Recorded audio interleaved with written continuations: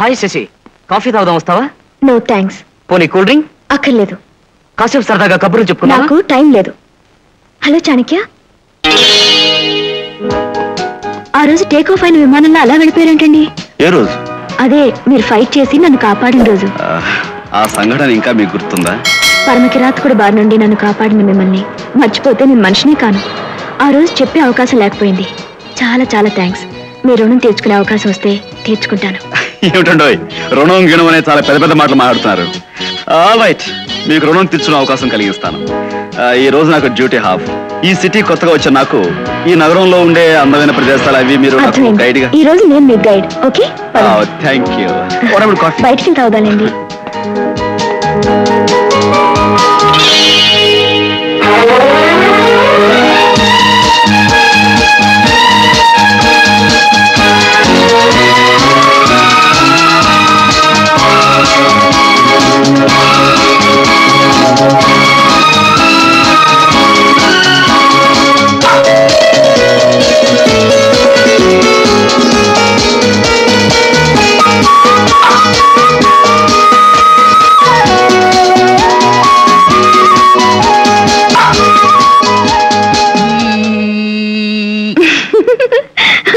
అదేంటండి అతను అలా జుట్టు పీక్కుంటున్నాడు?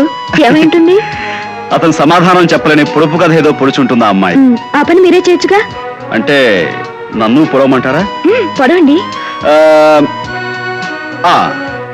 రాజు రాణి ఉన్నారు, దేశం కాదు. ఆకులెన్నో ఉన్నాయి, మొక్క కాదు. అక్షరాలెన్నో ఉన్నాయి, పుస్తకం కాదు. సొమ్ములెన్నో ఉన్నాయి, కానీ అంగడి కాదు. ఏమిటి చెప్పండి?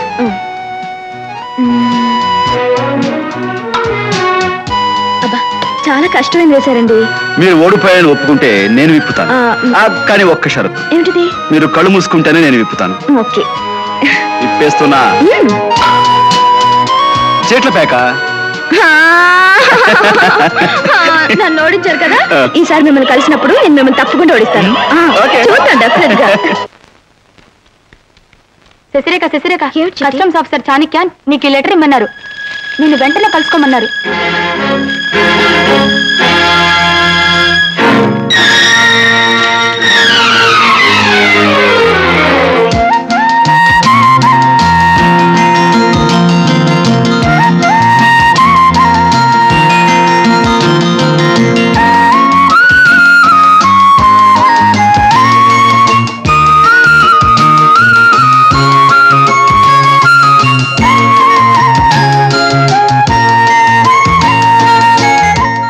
హలో. ఏమిటండి అర్జెంటుగా రమ్మని కబురు పెడితే నేనేమిటో అనుకున్నాను. మీకు ఒక సర్ప్రైజింగ్ న్యూస్ చెప్దామని. ఏమిటి? ఇలా తెలియకుండా నా ఫోటోలు తీశారనా? తెలియకుండా నేను ఫోటోలు మాత్రమే తీశాను, కానీ మీరు మీ కళ్ళతో, మీ మంచితనంతో, మీ సింప్లిసిటీతో నా మనసే దోచుకున్నారు. Yes, I love you.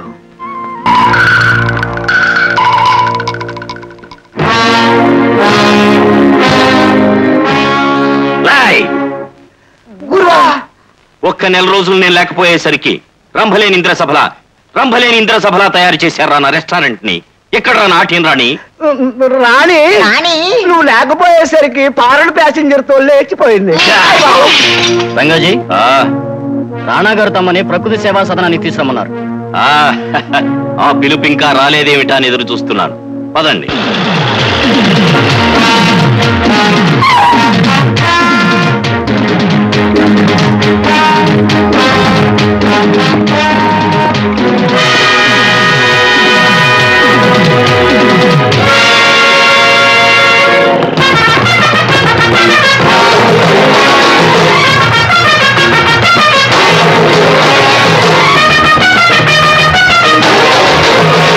పోనీ.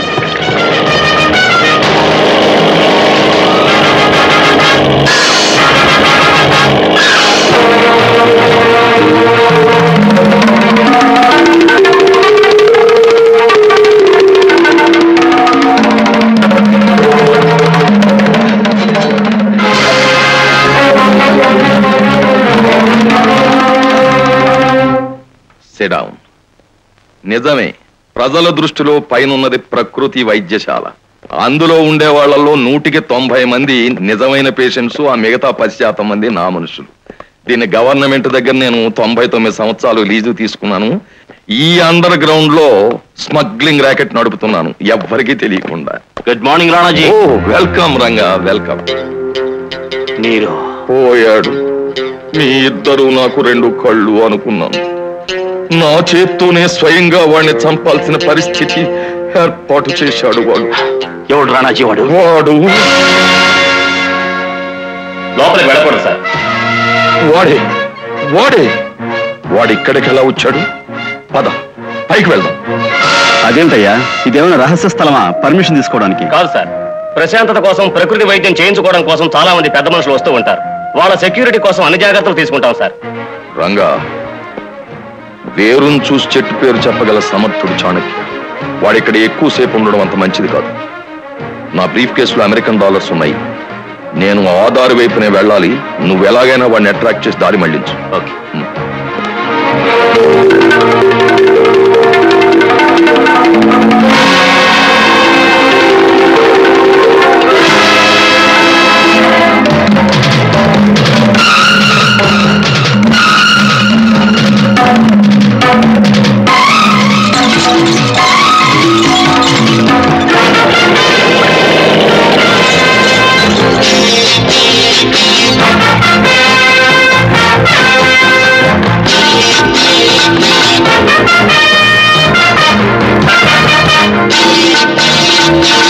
జాకీ కాకి, కస్టమ్స్ ఆఫీసర్ నన్ను ఫాలో అవుతున్నాడు. వాడికి టోకరా కొట్టి పంపించు. అలాగే.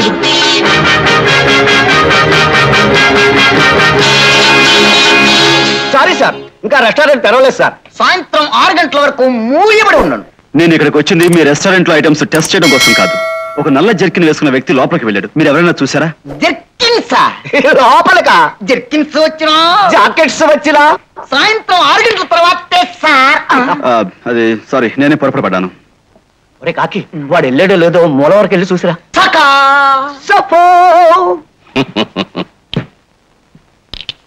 Jackie, yes boss. వెళ్ళిపోయాడా? ఇక్కడే ఉన్నాను. ఎవరు నువ్వు? ఎవరి గురించి అయితే నువ్వు వెళ్ళిపోయాడా అని అడిగావో ఆ వ్యక్తిని నేనే. వెళ్ళిపోయాడా అని అడిగింది మా కాగ్గాడి గురించి. మీ కాకిగాడు కావు కావును అరవటానికి గొంతు రాక నా కాళ్ళ కిందే ఉన్నాడు. ఎందుకు వచ్చావు ఇక్కడికి? జైలు నుంచి విడుదలైన నువ్వు ప్రకృతి సేవా సదనానికి ఎందుకు వెళ్ళావు? జైలు కూడు తిని కడుపు చెడిపోతే టెస్ట్ చేయించుకుందామని. ఆ ప్రకృతాశ్రమాన్ని నడుపుతున్నదెవరు? కడుపులో రోగానికి మందు కోసం వెళ్ళాను గాని దాన్ని ఎవడు నడిపితే మాత్రం నాకెందుకు? చూడు, నువ్వు ఆశ్రమానికి వెళ్ళడానికి ఎక్కిన కారు నెంబర్ AAK111. అది రాణా కారు.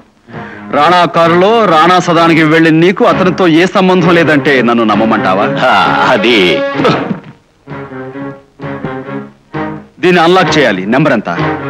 నాకు జ్ఞాపక శక్తి చాలా తక్కువ. నీకు జ్ఞాపక శక్తి తక్కువ అయితే నాకు కండరాల శక్తి ఎక్కువ.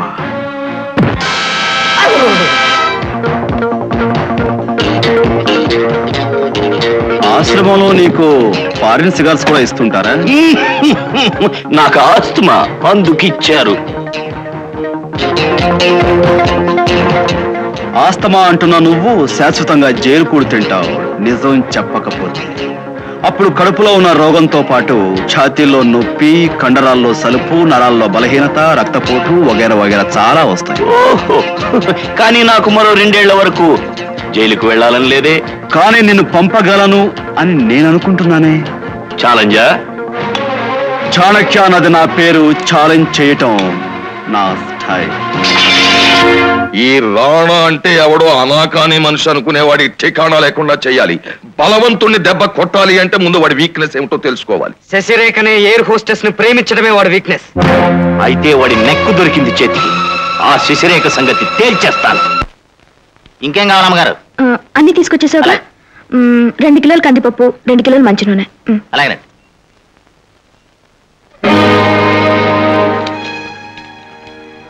మీ అక్క కాపురం సరిదిద్దే ఉపాయం చెప్తాను.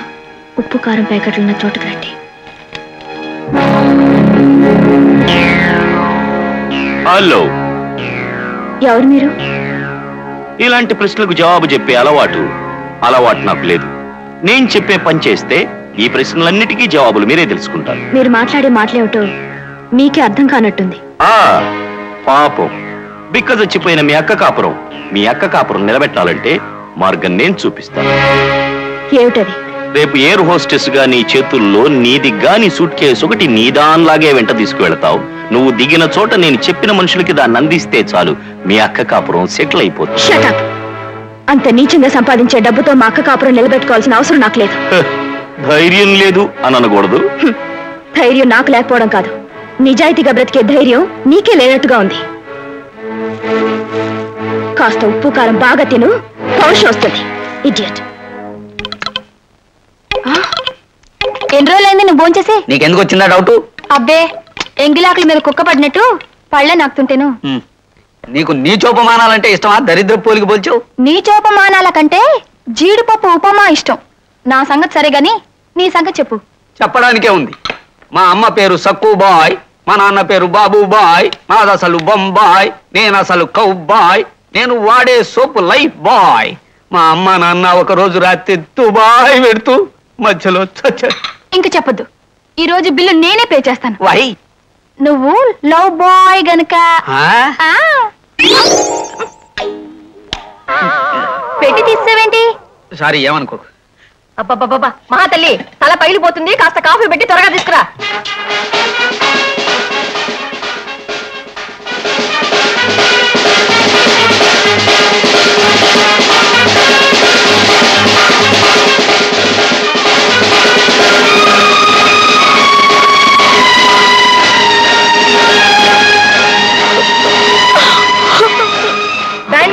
చాలు, ఎక్కడ పని అక్కడ వదిలేసి పరిగెత్తుకుంటూ వచ్చి నిలబడతావు. తలనొప్పిగా ఉంది, ఇన్ని కాఫీ నీరు పెట్టి తల్లి అన్నాను, అంతే వచ్చి నిలబడ్డావు. అసలు నీకు పని చెప్పటం నాది బుద్ధి తక్కువ. అక్క మీరు ఎందుకు అలా విరుచుపడతా? నేనేమన్నానమ్మా, ఆడపడిచి రోజు గుమ్మం ముందు నిలబడి కన్నీళ్లు పెడితే ఇంటికి జయం కాదు అన్నాను, అంతే. సావిత్రి అత్తవారింటి నుంచి ఉత్తరం వచ్చింది. ఏం రాసిందో చదువు. చదవడానికి ఏముంది? వారం రోజులుగా కట్టం డబ్బులు ఇవ్వకపోతే సావిత్రికి విడాకులు ఇచ్చి వాసుదేవరావుకు వేరే పెళ్లి చేస్తారట. అయ్యింది, నేను అనుకుంటూనే ఉన్నా. నా మొగుడు మాట విని ఆ రోజే చీట్ ఫండ్ లో డబ్బులు వేసి ఆయనతో వ్యాపారం పెట్టించుంటే ఈ పాటికి 2 చేతులా సంపాదించుండేవాడు, చెల్లెల కాపురం నిలబెట్టి ఉండేవాడు. అతను మరో పెళ్లి చేసుకోకుండా ఆపడం ఎలాగని ఆలోచించాలి గాని ఇప్పుడు అవన్నీ ఎందుకు? అంత డబ్బు ఒకసారిగా రావాలంటే 2 మార్గాలు ఉన్నాయి. ఒకటి, నేను రిజర్వ్ బ్యాంకు కన్నం వేయాలి, లేకపోతే దీన్ని కన్న నేరానికి ఈ పెద్ద మనిషి చస్తే ఇన్సూరెన్స్ డబ్బు. ఆకు, అన్న మీద చెయ్యెత్తడానికి నీకు సిగ్గులేదు? ఆ రోజు కట్నం డబ్బులు తెస్తానని వెళ్ళి దారిలో దాన్ని దొంగపాలు చేస్తే నువ్వు. అందుకేగా ఆ పాపిస్తుంది ఇన్నాళ్ళు ఇంట్లో పడింది. అందుకని తండ్రిని చావమని శపిస్తాడా? అన్నేవమ్మా, నేను చచ్చిపోతే తలకొరువు పెట్టాల్సింది వాడేగా. బాధ్యత తీర్చుకోవటానికి తొందరపడుతున్నాడు. అందరూ మా మీద పడి ఏడుస్తారు. ఎందుకు? నీ అన్నదానికి తప్పే ఉంది. ఇదే నా మొగుడు నన్ను వదిలేస్తుంటే పుట్టింటికి భారం కాకుండా ముక్కు మూసుకొని 3 నిమిషాలు చచ్చిండేదాన్ని. వదినా, బాగా చెప్పావు వదినా. ఇన్నాళ్ళు నా భర్త కాదంటే ఏం చేయాలో నాకు అర్థం కాలేదు. చచ్చిపోతే సమస్య తీరిపోతుందని బాగా గుర్తు చేశావు. ఇప్పుడు ఆ పని చేస్తాను.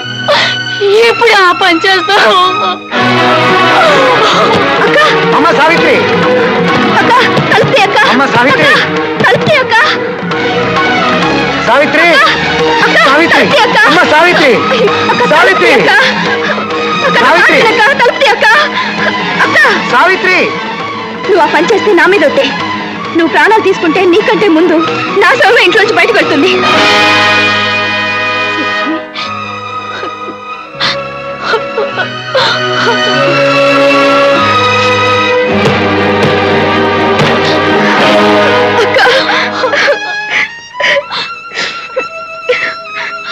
నువ్వెందుకక్క చనిపోవడం? నీ మెళ్ళో ఆయన కట్టింది పసుపుతాడో ఉరితాడో కనుక్కుంటాను. కాదని వాదిస్తే ఆయన కాళ్ళు పట్టుకునైనా నీ కాపురం నిలబెడతాను. ఇంకెప్పుడు ఇలా దారుణ చేయకక్క.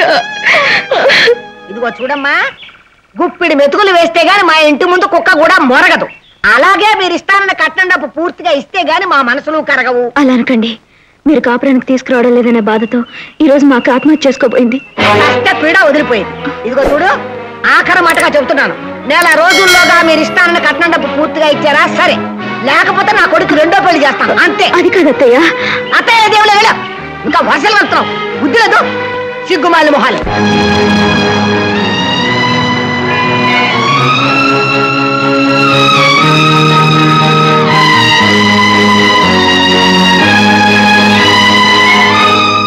ఇదిగో చూడు, ఆఖరి మాటగా చెప్తున్నాను, నెల రోజుల్లోగా మీరు ఇష్టాన్ని కట్నం డబ్బు పూర్తిగా ఇచ్చారా సరే, లేకపోతే నా కొడుకు రెండో పెళ్లి చేస్తాం అంతే.